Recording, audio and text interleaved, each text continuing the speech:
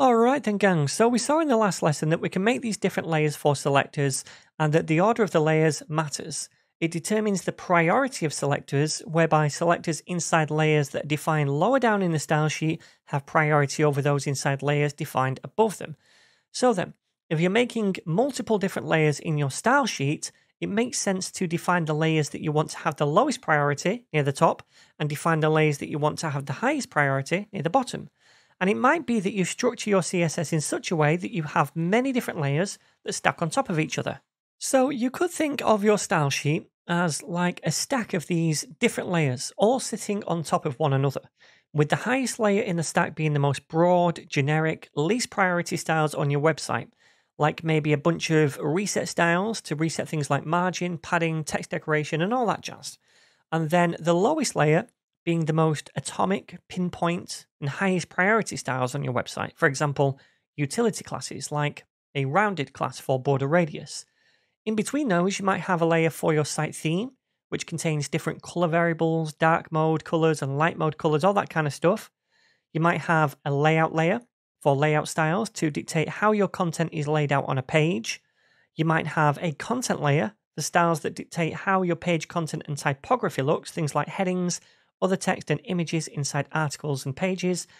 And you could also have a components layer for things like cards, buttons, modals, etc. Now, it might be that you don't have them exactly in this order, and it might be that you have maybe more or less layers, or totally different layers completely. That's entirely your choice. This is just an example of different layers, which I consider to be low to high priority going down the stack. Because if I made a style for links in the content layer, for example, which made all links red and not underlined, and then I also made a utility class called underline to apply a text decoration of underline to elements with that class, I'd want the utility class to override the content layer one for whatever link might use it. So that's why it's further down in the stack, right? So let's try making a few different layers in our style sheet now to see how I might structure this in a real application. Alright, so I've deleted the two layers that we created in the last lesson because we're going to start from scratch. And you can see these are all the styles that currently make up our style sheet. And I've just put little comments above each types of styles. So we have some very basic reset ones right there. In a real site, this would be much more extensive. We have some basic theme colors right here. We have some layout styles for things like a container, the nav, links in the nav, articles, grid system.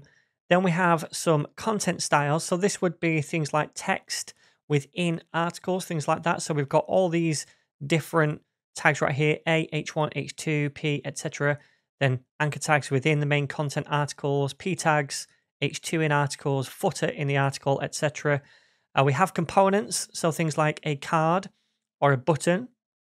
Then we have some utility classes at the bottom, so rounded for border radius, underline for text decoration underline, margin top, and center. So this is just some very basic examples of different types of styles we might have on a website. And what we're going to do is put these in their own layers now. So we're going to have, and these are in order, by the way, a utility one at the bottom, because they're the most kind of pinpoint, high priority classes that we want. Then above that, we're going to have components. Then we're going to have content above that.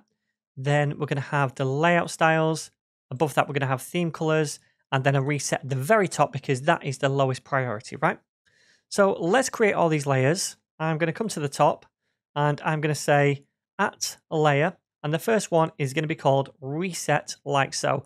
And then what I'm going to do is just grab these styles and I'm going to paste them inside this reset layer. So that means that all of these now outside here are in the kind of global scope of the CSS. And if there's any conflicts, they're just going to completely override any of these. Now, the thing is, we're going to put all these in their own layers as well. So it would just be then if something down here conflicts with something up here, the layer that appears lower down has priority. Okay. So then let's get rid of that comment. Let's do another layer. So at layer, this one is going to be for the theme. So we'll call it theme. And then inside here, we'll just put in the theme colors like so. And then we'll get rid of this comment. We'll do a layer for the layout. So at layer layout like so. And make sure you add on your @ sign. Inside here, we'll paste all the layout styles. Let's grab all those and delete the comment. And we'll paste those inside here, like so. All right, so now we need a content layer for all the content styles. So let's grab all of these, like so, and paste them in here. And we will delete the content comment.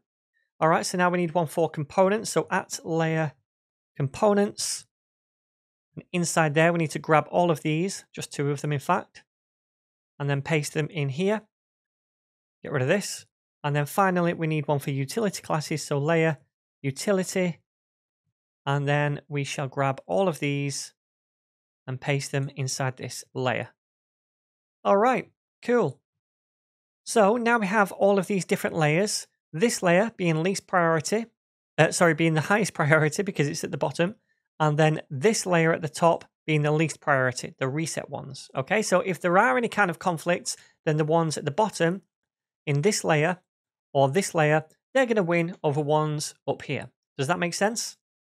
All right, so this is all working as it should, hunky-dory, and that's because I've structured my layers in such a way that all the stuff with the highest priority should be at the bottom, which it is, and the lowest priority stuff is at the top. So this is all working, but watch what happens if we grab one of these layers, for example, components, where we have the button class. Let's grab that, and I'm going to paste it somewhere near the top, so just below reset. And we can see now that the button up here isn't styled correctly because we don't have white text. The button here isn't. The buttons down here aren't. So this isn't working anymore because the order of the layers is incorrect. And we have now styles down here overriding these styles. Okay, so we've seen now that the order matters, right? Of these different layers. We have the lowest priority at the top and the highest priority at the bottom. Now, a style sheet this short is pretty easy to navigate, and we can see those layers quite easily in order. However, when you're working with loads and loads of different selectors, then it's not very easy to see the order of these different layers, or even what layers there are. You'd have to scroll through and look for layers down the entire style sheet, right? And also, if you wanted to insert new layers, then it might be difficult to see where you want to insert them in the order, because again, you have to kind of scroll through everything to see. So what we can do then is define our layer order at the very top of a style sheet first of all, and then that will determine the order of the layers for the entire style sheet. And then it doesn't matter where we place those layers in the rest of the style sheet. For example, the theme could go right at the bottom, the layout could go right at the top. It wouldn't matter because we've already predefined the whole order of the layers at the very top, and it's only the first definition of the layers that matter when it comes to order. So let me do an example. I'm going to say at layer, and then we'll do this in order. We'll say reset, and then we'll say theme, and then we'll say layout, and then what was the next one? I think it was content, then components, then utility. So content, components, and utility. So now we've kind of defined all of our different layers, right? And we've defined the order of them. So this is the least priority, would be at the top, and then defined at the end is the highest priority. So now it wouldn't matter the order of these things right here. So let me, for example, grab the components one right here.